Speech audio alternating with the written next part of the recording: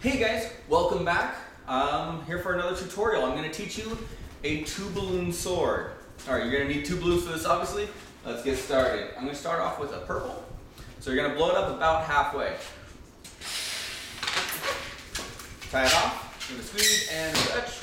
You're going to start off with 2 pinch twists. So 1, 2, what I do is I'm going to actually bring it in and just use that one, background, not my shirt, and wrap it up with the nozzle itself. There you go. Squeeze and stretch. You're going to go 1, 2. So 2 1.5 inch bubbles. And you're going to bring that in, twist that into the 2 pinch twists right there. Alright, you're going to take this, you're going to wrap it around and twist it back into the 2 pinch twists. Just like that. Position it like such. Alright. Now figure out how long you want your handle to be. I'm going to go about 6 inches, give or take. Twist it right there. Now you're going to make 2 3-inch bubbles. 1, 2. So twist that section here, this section here. There you go. And do that again. So 1, 2. Twist that back in, right in here. Alright. Now you're going to break this off however you choose to. If you want to use a needle or if you want to use scissors, that's fine. But I'm going to just go throw that away. Tie that off so it doesn't do anything bad to the balloon. Alright, tuck that away. Get out your second balloon. I like to use silver.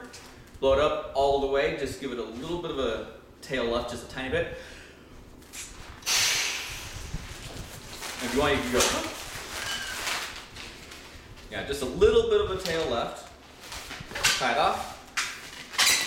Alright, we're going to do a spiral. Now, there's 2 ways to do a spiral. One, you can go like this. And as I'm rotating, I'm also rotating it in. Or you can just find the middle, take your hand like this, and just rotate it, and the balloon will do all the work for you.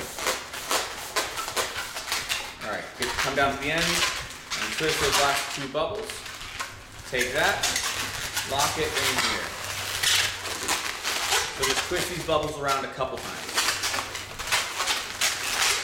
And if you really don't like this sticking out, just take that, wrap it in. Alright, so the positioning. Take that, face it up, face it up. There you go. There you go, you have your sword ready to go. Hi! Alright, if you guys liked the video, give it a thumbs up. If you want to see more, subscribe.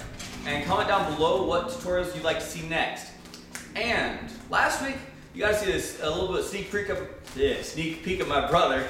If you want to see some more, then click the card the video right there, and subscribe to the channel if you want to see more. See you guys next week.